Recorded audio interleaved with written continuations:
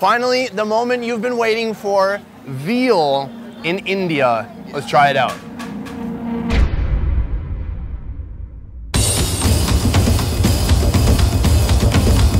Last time, the best ever India road trip explored one of India's mega kitchens in Bangalore. Beyond it just being a large volume, like this smells incredible. Today, we're making our way east to the coastal city of Chennai. We are officially in the south of India. Different language. Badhiya. Oh, they don't know badhiya, I'm sure. Different clothes. Wow, this is the more fancy one? And different food. What the? Including India's most controversial food, beef. 20 out of 29 states in India currently have regulations prohibiting either the slaughter or sale of beef. How do some people react when they see people eating beef in India? Yeah, they're offended. So how will the internet react when I try this dish for the first time? Along the way, we'll get to know the local people and the local food of Chennai. Yes, it's nice and steamy. Yeah, look at it, she's doing the dance. And take on the best balls in town. You can smell that mutton. I smell the mutton. So throw on a lungi and meet me at the beach. Today we're taking on street food in Chennai.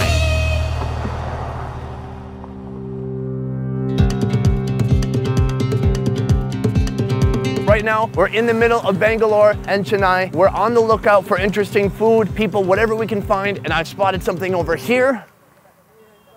That was it. Did you, the van or the coconuts? There you go. The further south we go, the more abundantly clear it is why India is the third largest coconut producer in the world. This superfood finds its way into more and more southern dishes, and it all starts in places like this. Guys, he's got a steel spike right here, sticking out of the ground. He puts his weight into it, but you gotta be careful. Like one wrong step, you lose your balance through the heart. Can I help you? Me. He's like, hey, kid, I got real work to do, so. Yes? Oh, it's sharp. It's okay. It's okay. Oh. All right, he's already like, get the F out here. A little bit. Yes? No? That's how you husk a coconut, guys. Pretty self-evident, pretty easy. You just push down as far as you can. When you feel the metal hit your sternum, you went too far. These guys take on southern India's brutal heat, processing coconuts from beginning to end. Oh, he's got a coconut chair. Look at this. Two. One for each cheek. Finally, break time. A chance to load up on sugary, artificially colored fizzy drinks and samosas. Hello, Raya. What are you selling today? I was just wondering. Can we turn that off? Oh, that's much better. Luckily, we also caught the samosa man on his daily route. Speakers blaring, inviting all to come get a taste. We got some vegetable samosas. Everybody's getting some. Quick little snack break. Let's try it out. Oh, that's legitimately delicious. Not overly seasoned, not overly salty, nice and crispy. It's a little beany inside too. But yeah, they don't know what I mean here. I thought honestly like, oh, we're just gonna hand them all out, but we hardly put a dent in his stock. He has so many in here. Okay, sir, thank you. Samosas, very delicious. We're going to Chennai. Everyone say, Chennai! Chennai. Hey! Let's go! I don't wanna wait, no.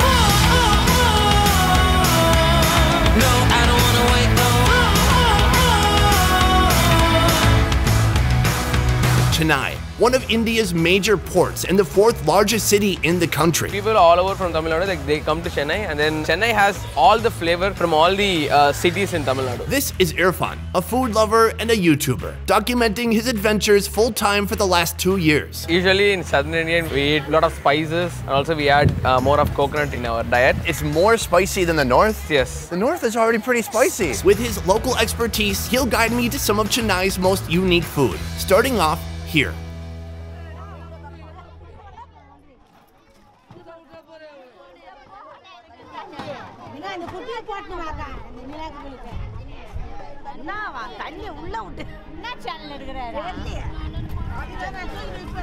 Not far from the city center, tucked away behind some residential buildings, I get my first real taste of local life in Chennai. When people doesn't get water from the underground, we get the water from this truck. So this truck will come every day. Ladies start the day by collecting water from a government water truck. This is an essential daily routine here. Drinking water. Yeah, they use this for drinking as well. They should boil it before they drink it? Yes, obviously. Between the buildings, in a dusty courtyard, and just beyond the goats, you'll find one resident's temporary weekly kitchen. I found out we're actually lucky to be here today. It's Sunday. They only make this on Sundays. Yes. But what are they making? It's called Atlaapam. It's like little pancake made with rice flour. You will not find anywhere in Tamil Nadu, or like even most of the people in Chennai doesn't know that this exists. I love it.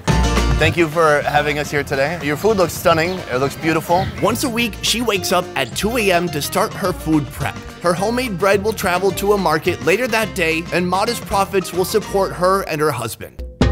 Take an oiled pan and add batter from rice flour, semolina, cardamom, coconut, egg, gram flour, and sugar. Yes. Oh, that is a thick batter. Then add some more whisked egg on top. Garnish with a few coconut pieces, cashews, and raisins. But the coolest part is her cleverly engineered clay oven. In each clay pot, there's a bit of sand to help diffuse the heat and to put these little cake tins on. Then she puts it inside, puts another clay pot on top to kind of seal it up. How long is that gonna cook? It'll take somewhere around like 5 to 10 minutes. I was gonna say, I can't wait to try it, but actually there's a basket behind us that's just full of these, so.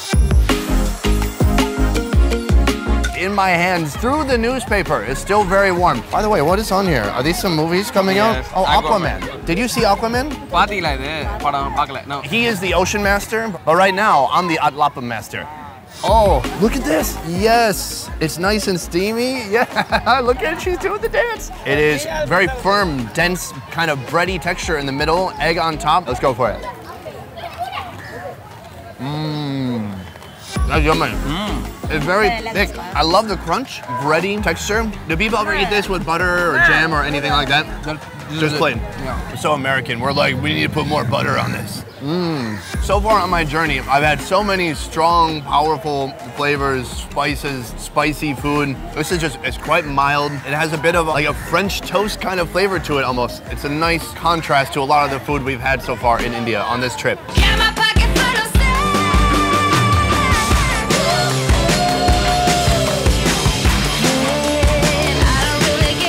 I've noticed some of the gentlemen here have kind of a towel that they wear. What is that called? That is called lungi. Lungi? Yes. Can I wear a lungi? It can go long and flowing, or you can bring it up in case you've got to move quickly, jump on a bike, jump on a horse maybe. It looks like a great way to survive the oppressive heat and increase air circulation. Don't, ma'am. Ma'am.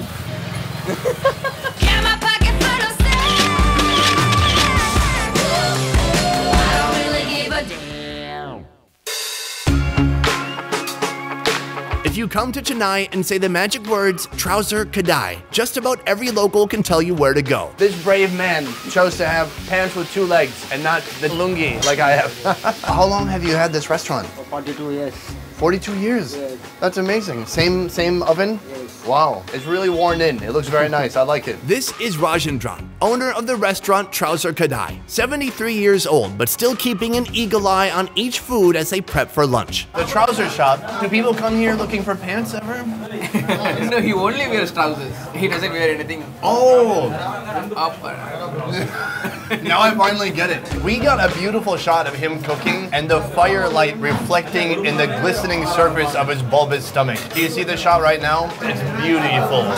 TROUSER KADAI is all about substance over style. This is not fancy, this is not fine dining. Yet each day at noon, locals of all backgrounds line up for the privilege of dining inside this cozy room and wrapping their mouths around a mutton ball or two. This is brilliant, man. We've got balls, we've got shrimp, potato, and then in the middle here we have the mutton curry. Shall I? Yeah, please, show me the way. You pour some and you dig in, you just, You start massaging it, working it around. mixing it, yeah. Uh-huh. Oh, God, it's hot.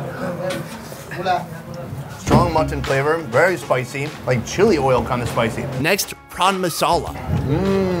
The shrimp are really good and crazy spicy. It's like automatic heartburn inside here. The shrimps want to swim back upstream, but I won't let it happen. And then sheep brain. They say the more wrinkles that are in a brain, the smarter you are. You know, there's more neural pathways that are firing off more memories, and this will be a nice memory right now for me. Super fatty and livery. What animal is that? Sheep. I like sheep. You like sheep? Yeah. I like sheep too. Finally, the mutton balls. Made from a mixture of minced mutton, onions, grated coconut, cumin seeds, roasted garam masala, red chili powder, turmeric powder, and salt. Oh, it makes a great sound. Yeah, listen to that. It's like muddy footsteps through the rain. Once it's smashed into a paste, ball it up and fry until cooked all the way through. I'm gonna try to break it open. Ooh. You can see the vegetables inside. You can see the really pounded minced mutton, very fried on the outside. Here we go. Like little gamey mutton hush puppies. Oh, don't use your left hand. Oh, don't stop on your left hand. You can smell that mutton. I smell the mutton. It's really good. Very mutton. It's a very clean taste though. All dry, crunchy on the outside. Nice, clean, mild mutton flavor. It's nothing too intense. It's a nice blend of like intensity and then a little more mild. So from here, we're gonna get beef. Yeah.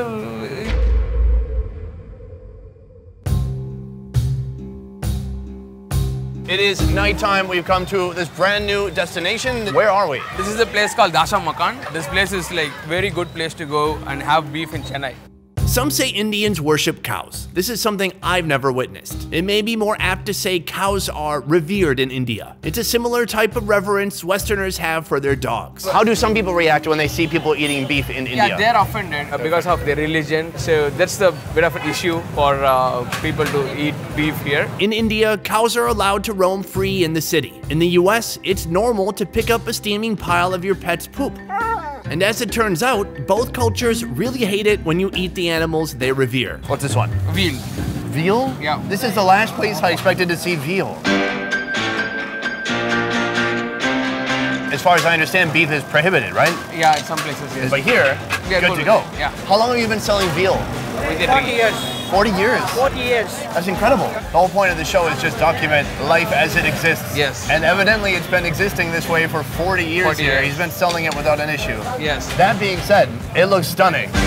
Beef kebab, grilled veal, steak, beef stew, this guy will not let you down. It looks delicious and it's just huge quantity. So what are we gonna get from here? We're gonna get some kebabs and we're gonna get some veals and steak. I swear, veal, it's the last thing I thought I would eat in India, but let's try it out. First, kebab made from minced beef with a spice blend of red and green chili, garlic, turmeric, and their own masala, roasted over an open fire. Here we go. We've got the beef skewer. We got the veal. Let's start with this. We'll work our way up to the veal. It looks nice. It looks like a little roasted sausage, kind of. Cheers. Yes.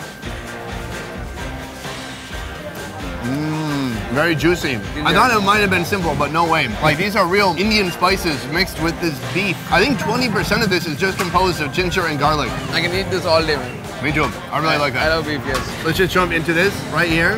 Veal in India. Let's try it out. What? It's been marinating for like 12 days. It's so juicy, so moist and tender. It's fun to chew into. Look at the proud owner over here, Kai. Yes, really good. There's one more food Irfan insists I try. Atlaapam curry beef with steamed netted rice batter. On the tawa, there's a netted rice steam. flour. And so he puts 3 of these on the plate and he'll put the beef curry on top. Oh, okay, to the side a little bit. He played me. Played me, sir. A little bit of onion. That looks stunning. In Vietnam, they have something very similar, made from rice flour. It's a rice blanket. If you were like a little mouse, how much would you love to sleep with this and then wake up and eat it in the morning? Who knew I would find some insane similarity to Vietnam here in Chennai, right? That's great. Actually, this doesn't go only with beef. You can eat with chicken or you can eat with mutton. Yeah, it's bread gloves. Take a look at this, guys. Saturated beef, warmed up and heated up from the tawa, just nestled inside a little bed of this intertwined steamed rice flour deliciousness. Are you ready? Yep.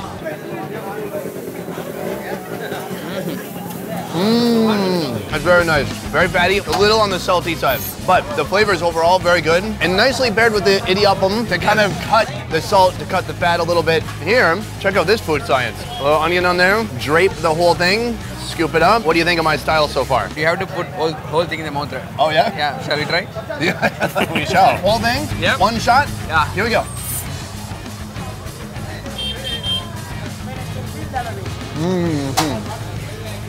That is a mouthful. Bro, this is kind of the perfect late night food. Imagine you're working hard all day, it's nighttime, you stroll through this food alley, then you just get some nice, delicious, rich, heavy morsels of beef. It's a treat.